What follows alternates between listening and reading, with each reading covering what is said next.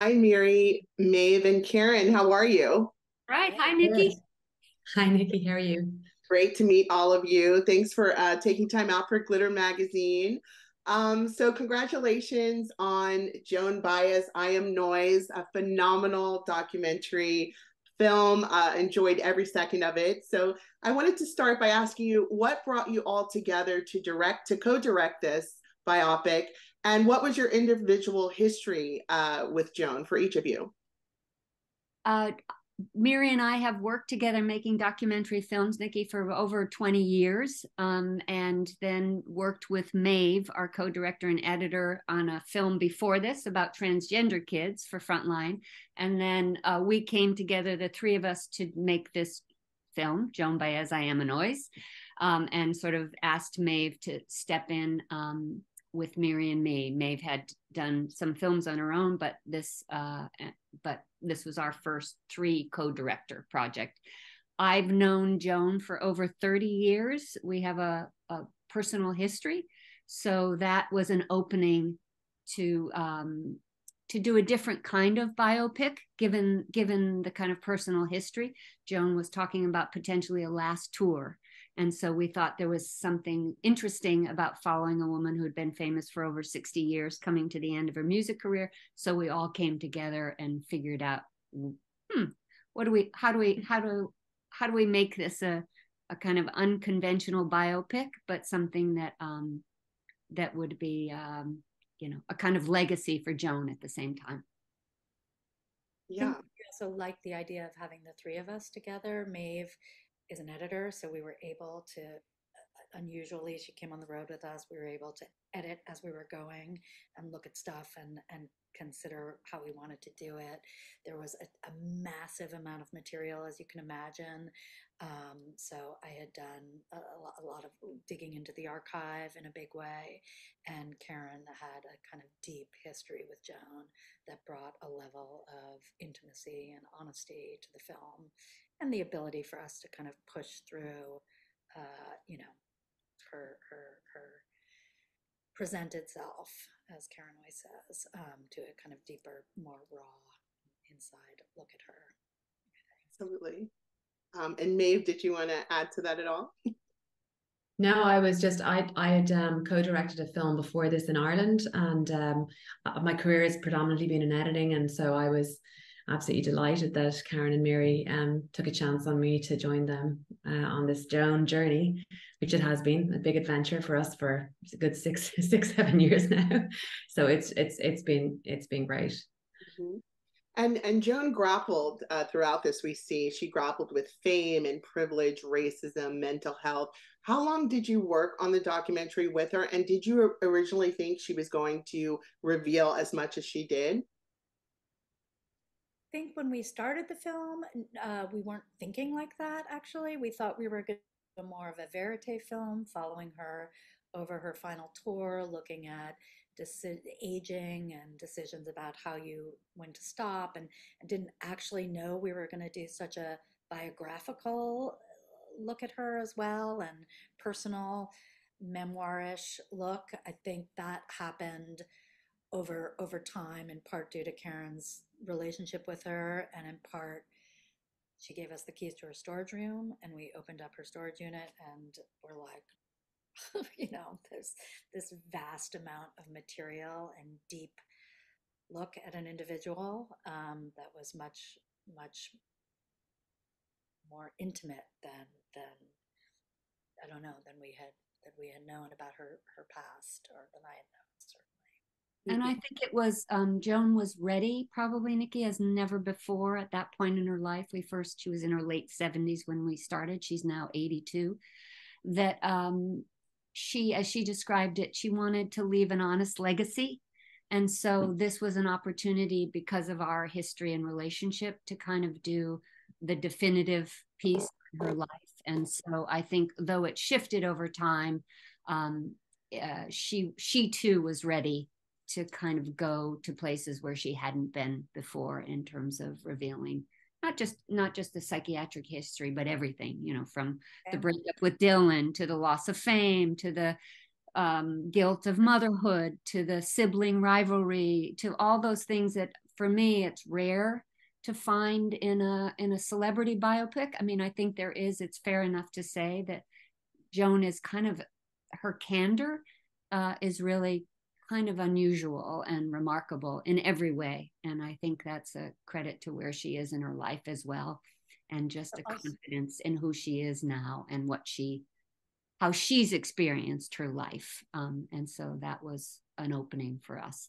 Also her present day stuff. I think the vulnerability of talking about the struggle with her voice and how hard it is to keep that going, and the road as your body is aging and all of that kind of stuff, which was, kind of amazing for her to talk about in such an honest way.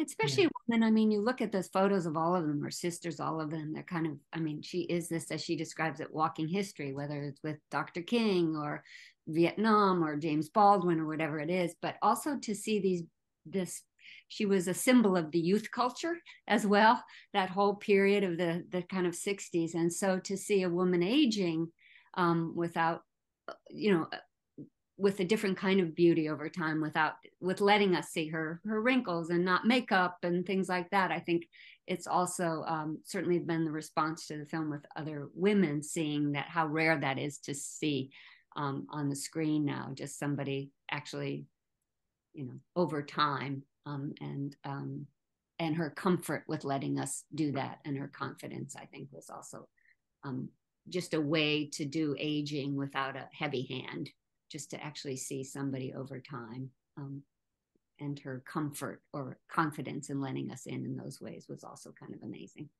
Yeah, it was absolutely beautiful to receive that as a viewer. The whole film was just seamless and peaceful, delicate, powerful. You handled her story with such care. It gives me chills. I mean, even watching this, I was moved to the point where I had to pause it so many times in a very positive way, though. It's just the care that you took in putting this together. So especially how some of the present day interviews merge into the flashback archival footage so seamlessly. What was the decision process like in laying all of this out with the animation and the poetry, the journaling? Why did you decide to do it that way? That, I think, was the gift of the collaboration. Part of it is the brilliance of Maeve's editing, all of us, and a shared sensibility, I think, from the top, Nikki, that we wanted it to be seamless. We wanted it to feel like this kind of almost dreamscape, where you merge the past and present, and the transitions were kind of seamless. So I think we all wanted it to be impressionistic and sort of cinematic without it sounding highfalutin, where all these elements would come together and the past and present would merge. But I think it was our three shared sensibilities that you see, and a huge part is Maeve's. That's what I found. Great. I was just going to say, we used the word visual memoir, and that was a really useful word to kind of, as an anchor, to kind of guide us through. I mean, I think we wanted it to feel seamless. We wanted it to feel like she was in the present in the car, thinking back into the past, and those two things were always happening kind of almost simultaneously. And a lot of that was driven by the extraordinary archive that we found in the storage unit, because it was so immersive. And that was a really great moment for all of us, because it kind of unlocked a key for us in the sense of, being able to use something so amazing, like the letters, the home movies, all the therapy tapes, her incredible artwork. And so because we found so much incredible material, we realized that you could absolutely immerse yourself as much as you possibly could, in the sense that you would almost feel like you were journeying with her on the train from concert to concert back in the early 60s and whatever she was doing. And so it was just a really exciting kind of exploration for us to be able to dig right into that and bring it all to life and try as best we could to merge it seamlessly. And I'm actually delighted you said that, because that's a real compliment, because that's what we were going for, Yeah, you nailed it. One last question. You could make it as brief. I know I have just a few minutes left, but what do you hope the new generation coming up learns about Joan through this documentary, or takes away from it? And also, why is it important for you as female filmmakers to tell Joan's story? And kind of a double question, but small thing that we were just talking about is kind of her confidence in herself, and even throughout, although she was an anxious kid, I think this ability to kind of project who she wants to be ahead of time, to these audio tapes where I can see myself leading thousands of people. I want to start a peace movement. This reaching that she was always doing in her life towards her ideals and who she wanted to be, and standing, you know, fulfilling that for herself, I found inspirational. And her letting herself settle into who she is as she gets older, which includes settling into her new voice and settling into her new body. And I found that as a woman just inspirational, and hope other people do as well, I think. Me too. And also we were talking earlier about just little bit about the end of the film. Is this kind of this, I think a chapter that opens up into like a whole new vista, and that idea that the story continues, as opposed to it being kind of the end of anything. It's just basically a whole new kind of opportunity to think forward, as opposed to the rest of the film, which is kind of a little bit like looking back. So I think that's also kind of a hopeful, interesting way to finish off the film. And I think for me, being struck by her candor all throughout, Nikki, just the being willing to be so vulnerable, to be so unguarded, to let people in on the kind of light and dark of her life and say, this is what I've experienced. It allows people to kind of relate in their own way to whatever they've gone through. To see somebody famous talking about what the real inner world was like, what you look like on the outside, and this is what was happening on the inside. I think that's just an incredibly important humanizing thing to do, particularly with people who are famous. So I think it was, I don't know about you, but I've rarely seen somebody who's famous be so honest about everything. And so for me, that is just kind of also impressive.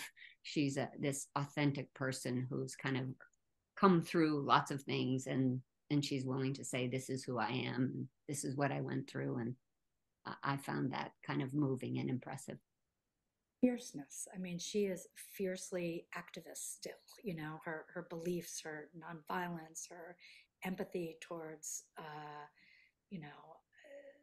others, and her fight is still, that she holds on to those beliefs. And I hope, I think she was doing it at 17, she's doing it at 80. It's, yeah. Well, thank you, ladies, so much. It has been a pleasure. Miri, Maeve, and Karen, keep doing what you're doing. Thank you so much. Thank you. Thanks so much. Okay.